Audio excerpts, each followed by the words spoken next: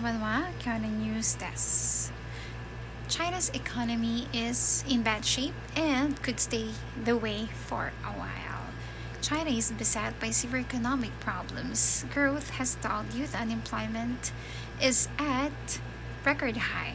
The housing market is collapsing and companies are struggling with recurring supply chain headaches. The world's second biggest economy is grappling with the impact of severe drought, and its vast real estate sector is suffering the consequences of running up too much debt. But the situation is being made much worse by Beijing adherence to a rigid zero COVID policy, and there's no sign that's going to change this year. Within the past 2 weeks, 8 megacities have gone into full or partial lockdowns. Together, these vital centers of manufacturing and transport are home to 127 million people.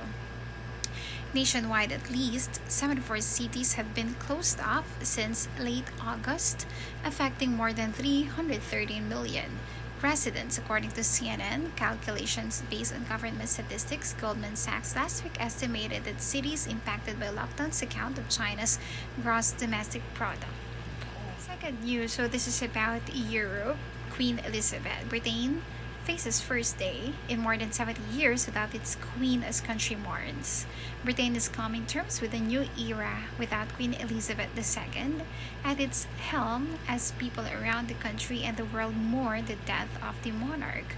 Tributes have poured in from across the globe of Elizabeth, who died at age 96 after the longest reign in British history, a 7-decade period during which she oversaw the last throes of the British Empire, welcomed 15 prime ministers, and dramatically modernized the monarchy. The Queen's eldest son, Charles, who has become King Charles III, will return to London on Friday after spending the night at Balmoral Castle in Scotland, where his mother died.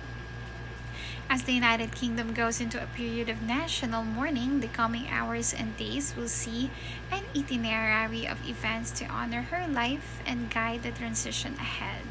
But her passing leaves a void for the UK at a time of steep challenges amid a change in political leadership and the looming economic recession.